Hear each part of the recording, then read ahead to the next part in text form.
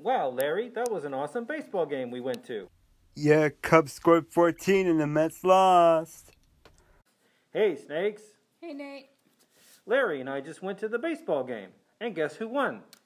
The White Sox? No. The Red Sox? No.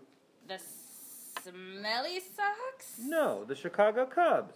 Get out. Something terrible has happened to me. What? Someone made fireworks out of your car? No, I don't even know what that means. No.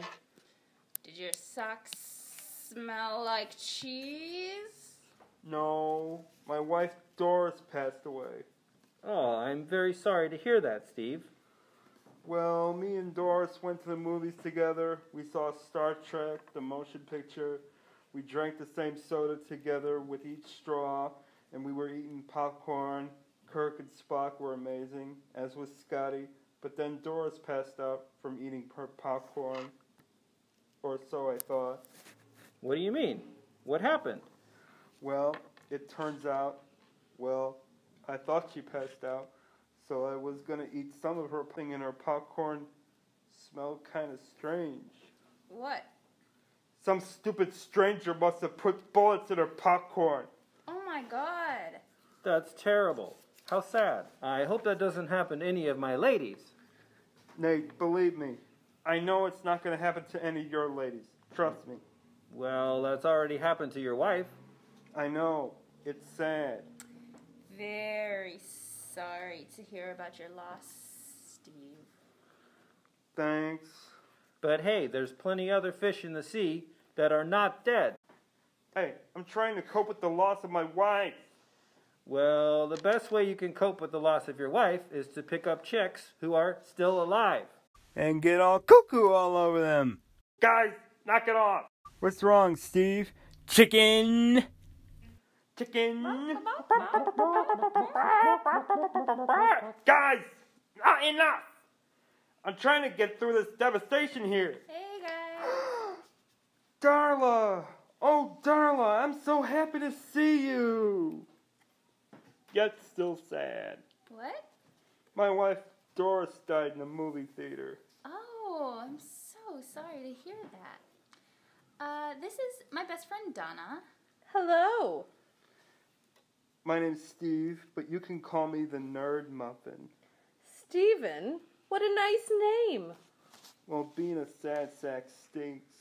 I agree with you on that, Steve. It does stink, like stinky socks. Just like the socks that I'm wearing right now.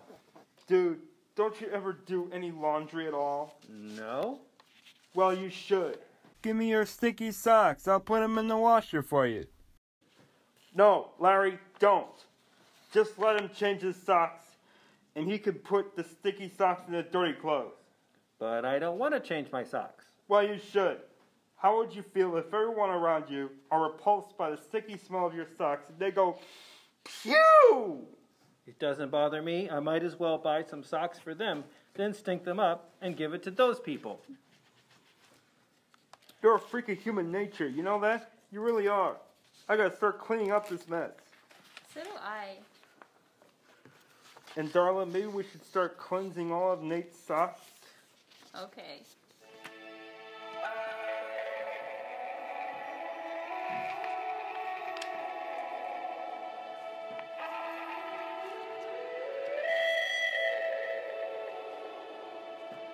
Nate, here's your socks.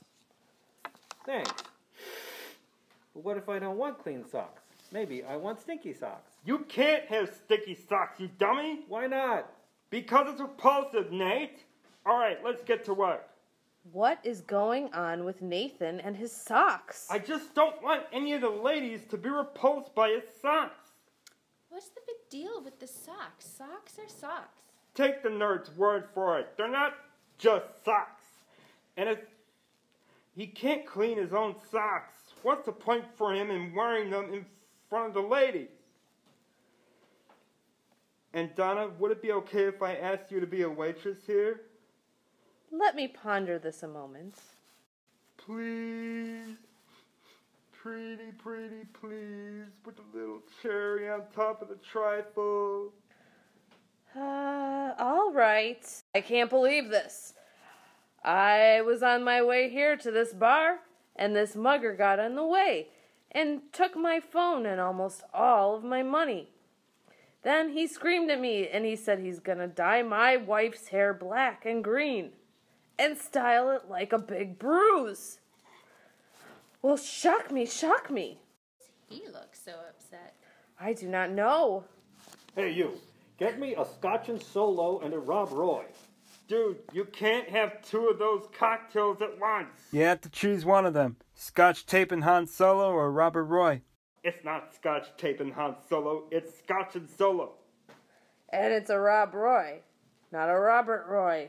Just give me those cocktails, doggone it. Choose! I'd like to have both of them. You can't have both of them, or you'll get drunk and pass mouth gas. So drunk that you'll probably end up talking like this. I need those cocktails now. Dude, screaming at me isn't gonna get you any faster than that. What's your name? I'm not in the mood to introduce myself right now. Get me the cocktails. You can only have one cocktail. You can't have both cocktails at once. You need one cocktail. Just one cocktail is enough for you.